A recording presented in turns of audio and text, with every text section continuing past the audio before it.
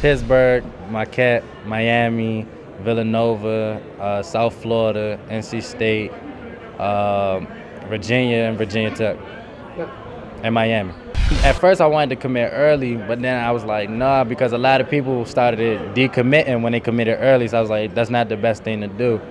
So now I decided that I'm not going to commit until beginning of next year. A type of program I want to go to something more like our school and our program for Takeover. It's more like a fast-paced game, 4 out, 1 in, and we like to play 92 feet.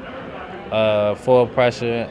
I feel like ACC is a great conference to be in, or either such as the Big East, but I don't think I'm really going to be a stickler on a conference right now.